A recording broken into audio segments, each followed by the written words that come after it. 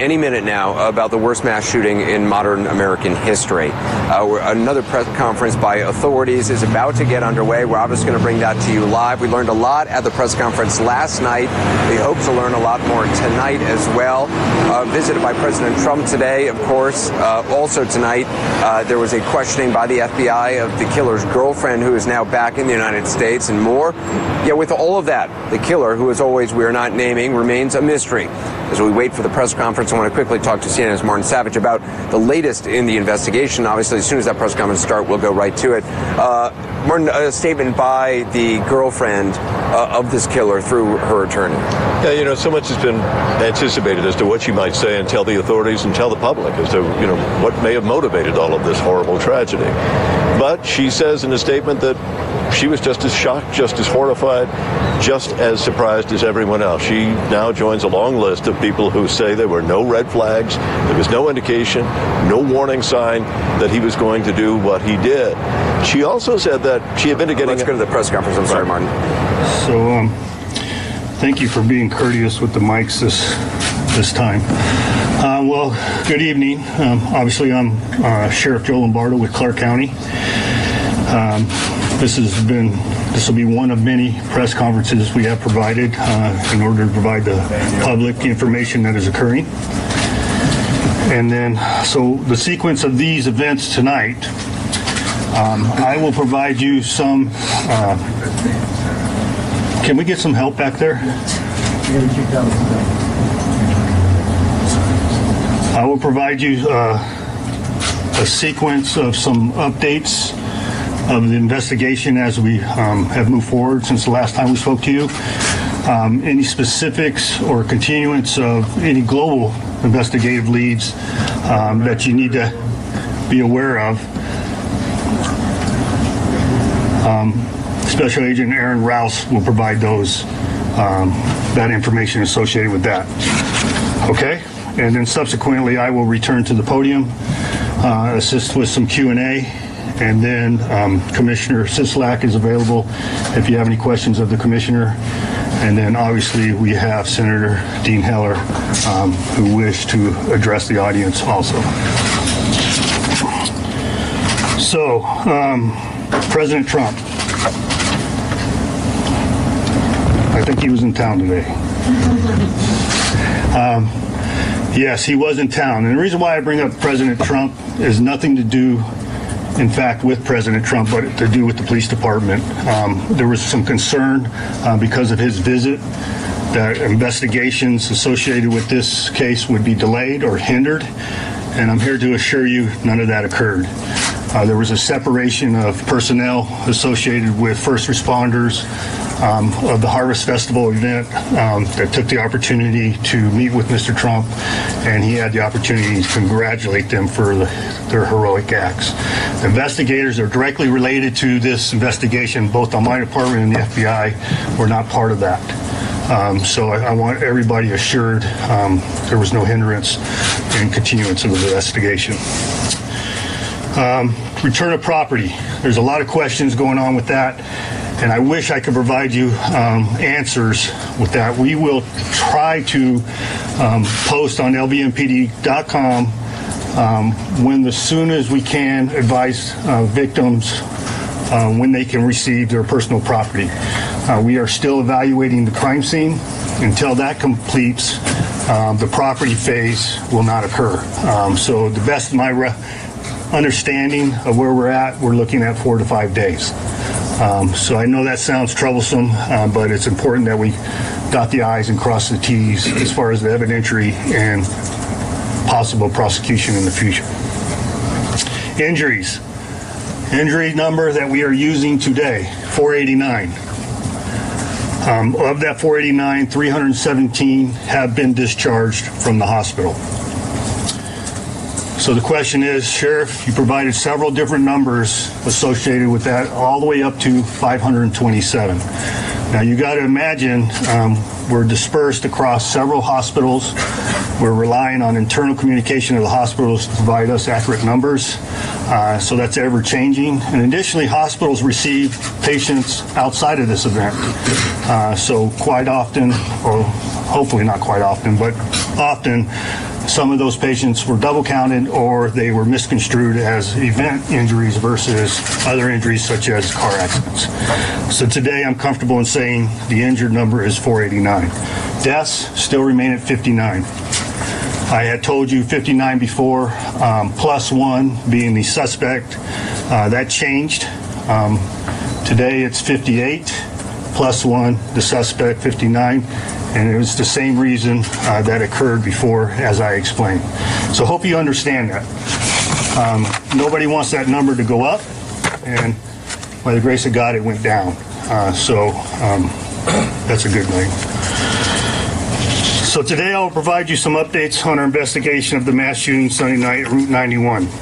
More than 100 investigators have spent the last 72 hours combing through the life of 64-year-old Stephen Paddock to produce a profile of someone I will call disturbed and dangerous.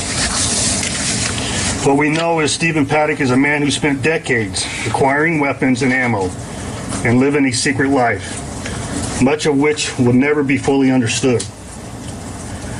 He meticulously planned on the worst domestic attack in United States history. As many of you already reported, Paddock rented a room at the Ogden Hotel in downtown Las Vegas. This has been confirmed. Okay?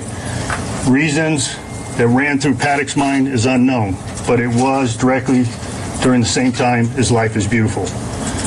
We have recovered evidence from that location. We don't know if it is evidence, but we have recovered items and video evidence. And I don't want to, you know what, I'm using the wrong term. Evidence is not the term. We have recovered video from there to review Mr. Paddock's actions while he was there. Now, it's important for you to understand, this was not, the rooms were not rented by the Ogden. It was done through Airbnb by a private owner unknown to the Ogden. So we have very great cooperation from the owners of Life is Beautiful and the Ogden, and they are in full cooperation.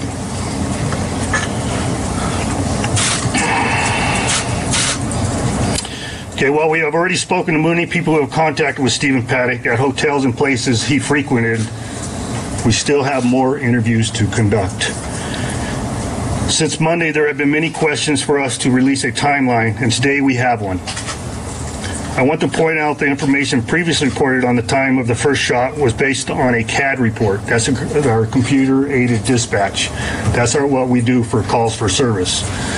So that report is dependent on who a particular person calling in and that timestamp. But what we have done through the review of body-worn cameras, we are able to pull it back to previously from 10:08 to 10:05. So Carlos. So I'm going to give you a chance to review that, take photographs of it, and I'll walk you through each timeline. So at 10:05, the first shot's fired by the suspect. This was seen on closed-circuit television from the concert venue. 10:12, first two officers arrived on the 31st floor and announced that gunfire is coming from directly above them. 10:15, the last shots were fired from the suspect per body-worn camera. So if you're looking at the math, 10 minutes.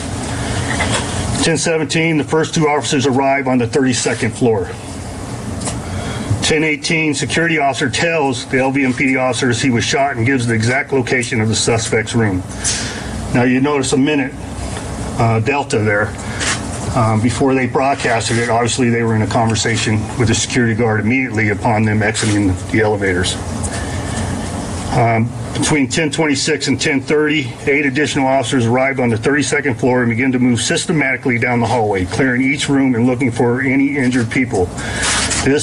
They moved this way because no longer hear the gunfire of the active shooter situation.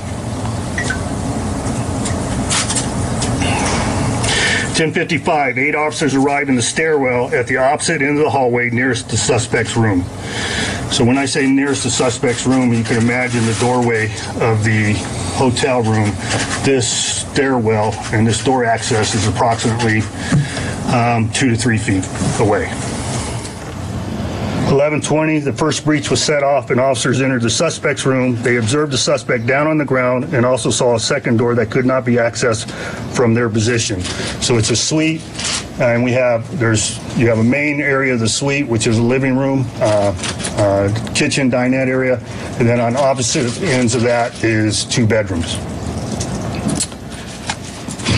I'm sorry, where did I leave off? Somebody yell it out. 11:20.